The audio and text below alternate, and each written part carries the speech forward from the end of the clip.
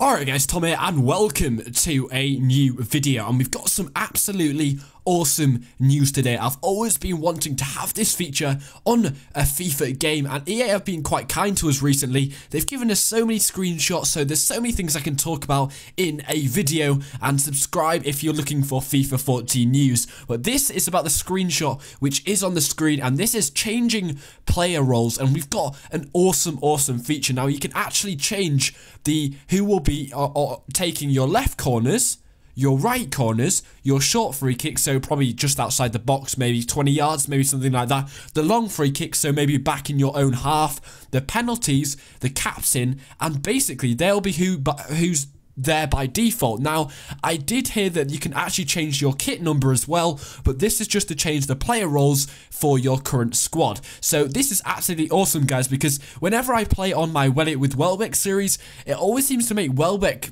default, because since he's the best player on my team, he's pretty much does all them jobs, and he's probably one of my tallest players, so I don't want to keep changing my corner taker every time, because I want the tall guy to be in the box. I don't want him to be taking my corner. So it's really annoying that I have to change the player by default every time I get a corner. So in every game, I'll probably get about 10 corners. So I have to do that every time. So this is an amazing feature that we've got here, guys. And I'm actually really happy they've done this, EA. So thanks for doing this.